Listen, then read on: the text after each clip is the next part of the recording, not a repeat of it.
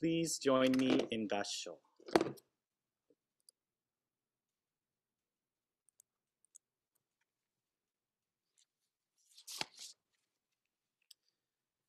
When we say Namo Amida Butsu, the countless Buddhas throughout the 10 quarters surrounding as 100-fold, 1,000-fold, rejoice in and protect us.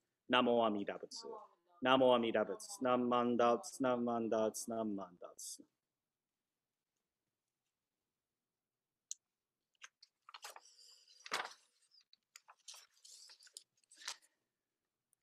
Well, good morning, everyone, and welcome to today's last Sunday service in the month of January 2000, in the year of 2022.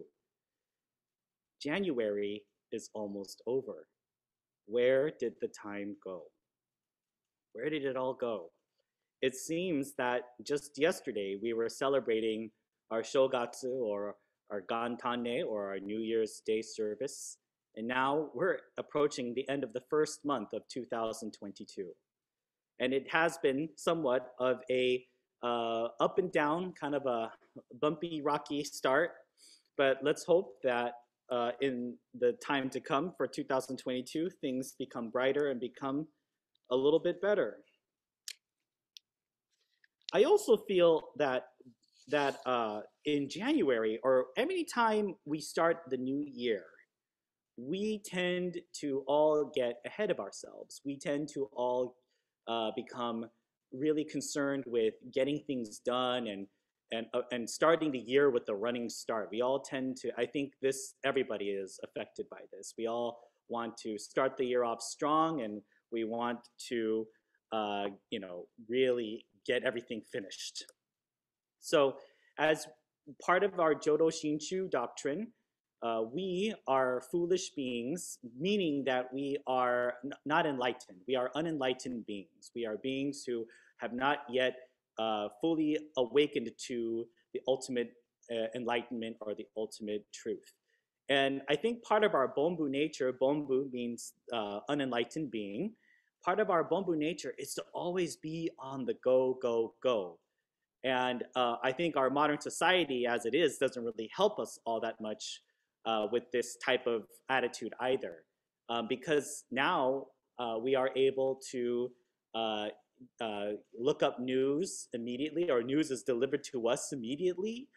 We are able to look up and research facts now on our smartphones without having to go to the library and without having to look at one of those gigantic encyclopedias that we sometimes keep on the bookshelf. My father used to have one. I don't believe I have one now, at least in my house, but because I have a smartphone. And if I wanted to find the definition of something or remember or try to figure out what an event was, I just look it up on my smartphone and the answer is given to me right then and there. So I think part of this is what contributes to this this idea that as unenlightened beings, we're always on the move, we're always on the go, we're always ahead, try to get ahead. So in January, we seem to want to complete the whole year's worth of work before we can even enjoy the year. Usually what ends up happening is that as the new year approaches, I brought up the subject of New Year's resolutions. And when we make New Year's resolutions, we say things like, I'm going to work out more, I'm going to lose more weight, I'm going to lose this many pounds, or I'm going to eat healthier. And other times we say that I'm going to work harder at work, or I'm going to get that promotion, or I'm going to do all of these things. And as you can see, we try to do that, and we sometimes burn ourselves out within the first week or within the first couple days of the year. We do these incredibly strong exercise regimens, and at first we feel great, but then our body becomes tired, and then we try to get the next week's worth of work submitted and turned in, and then we become stressed and we become filled with anxiety, because then our superiors, our supervisors will be like, wow, you did some great work. So now we expect that level of, we have that expectation that you're going to deliver that throughout the rest of the year. Now, this isn't to blame anyone, or this isn't to say that we're wrong to necessarily do this, or this isn't to say that we shouldn't accomplish things, or and I'm not, of course, advocating that we should just become lazy. Our lives all have different responsibilities and necessities. We all have our parts to do, and everyone's lives are valid and real. So sometimes we do have stressful weeks. We do have busy weeks. We do have times where we have 13 different projects going on and they're all due on the same day. And certainly, I think one of the things that being college students sometimes definitely helps us with is time management, because we have so many different classes that we have to take. And then what ends up happening is we realize that the deadlines for a lot of the papers are due on the same week or within the same time frame. And so we have to learn how to balance our time. And then we learn not to procrastinate so much. And so this isn't to say that I don't think that your deadlines or your work schedules aren't real.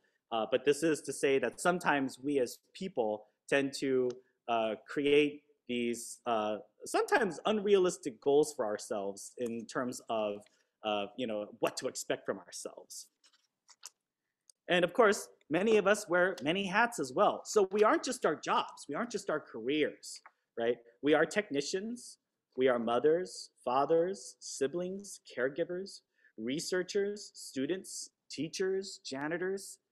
Sometimes we are everything under one person, okay? And what that means is then our responsibilities tend to become larger, and then our stress and anxiety can become even greater. The Dharma teaches us that time is finite. So one of the things that I've been talking about in my Dharma talks recently, especially during the end of the year and at the beginning of the year, is that time stops for no one, that time continues to move on, the days will continue to turn, and the days will become nights, and the nights will become morning again. And sometimes we wish we could put pause on the way that time goes, but we cannot. And then I sometimes think as Buddhists, our Dharma side embraces this fact, while our Bonbu side becomes fearful and tries to run away.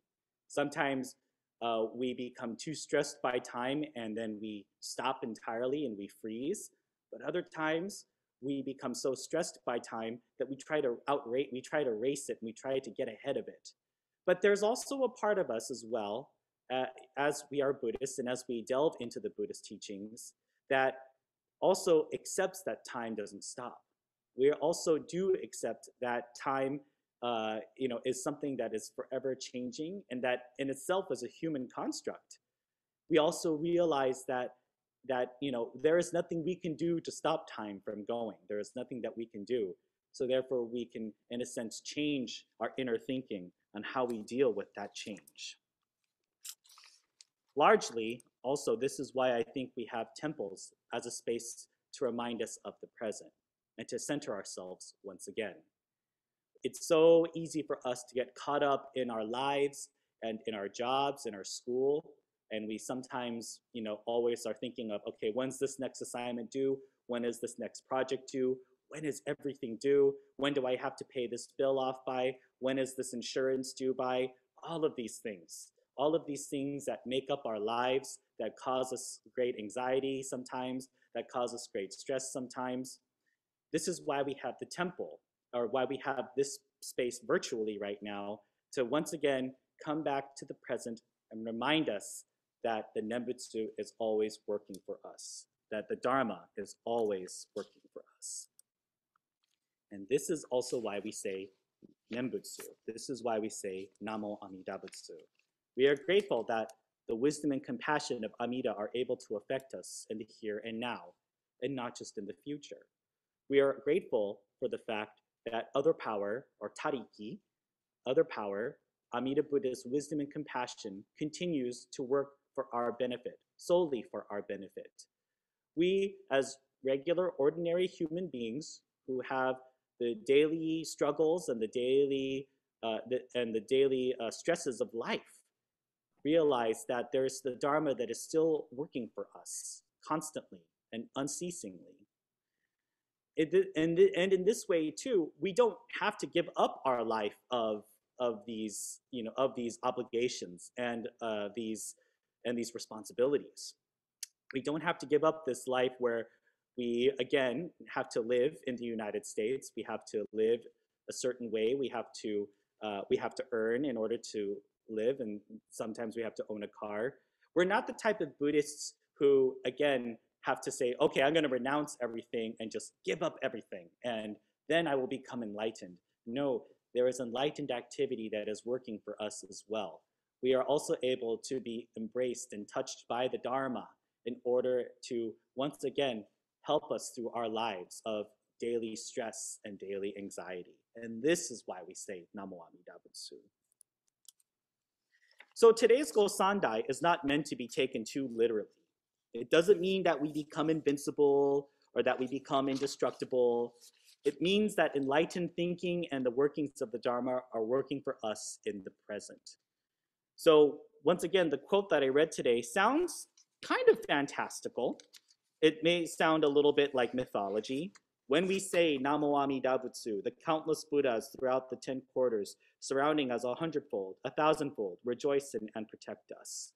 So once again, when we say Namo Amida Butsu, when we say Namo Amida Butsu, we are, apologies, we are saying that we acknowledge that there is a Dharma that's working for us here and now. That yes, this saying Namo Amida Butsu won't make you rich. Saying Namo Amida Butsu won't ensure or guarantee the promotion that everyone might be seeking. Saying Namo Amida Butsu doesn't mean that you can go out and without a mask and say, oh, I won't get COVID, right? But Namo Amida Butsu is what we say when we realize that, ooh, when I go outside, I should wear a mask because interdependence. Namo Amida Butsu is, sometimes mistakes happen, that's okay. And I can calm down and not get so angry from that. That's enlightened thinking that's given to us from other power. That is what's happening. So again, this Dharma talk won't make the deadlines or anxiety go away. It might, however, bring us some calm that is the storm of our minds. Sometimes we are, sometimes we can get a lot of anxiety, and sometimes it's good to come to the Dharma to center ourselves once again. So some things to remember when anxiety and frustration come back.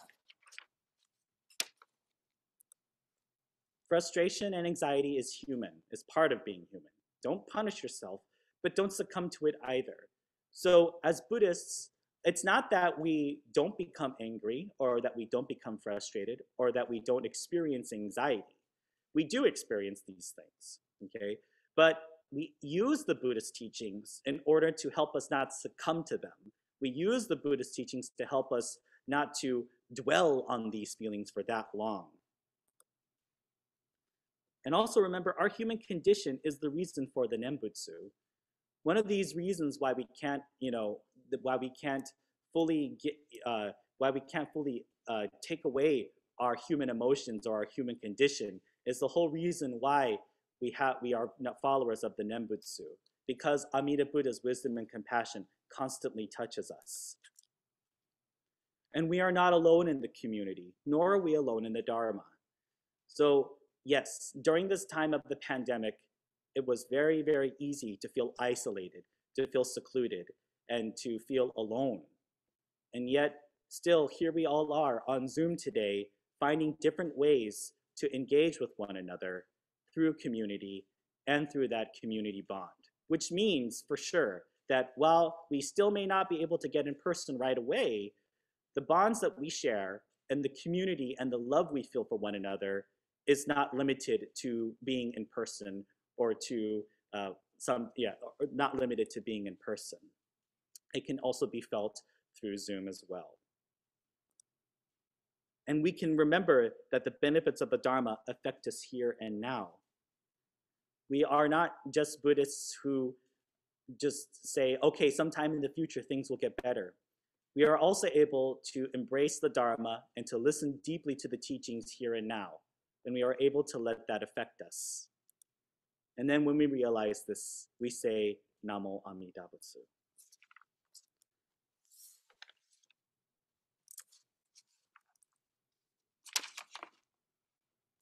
So I would like to thank you all for joining me today and listening to my Dharma talk.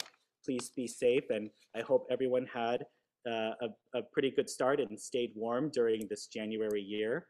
In closing, will you please join me in Gassho? Namo Amida Butsu. Namo Amida Butsu. Namo Amida Butsu. Nam Mandas. Nam.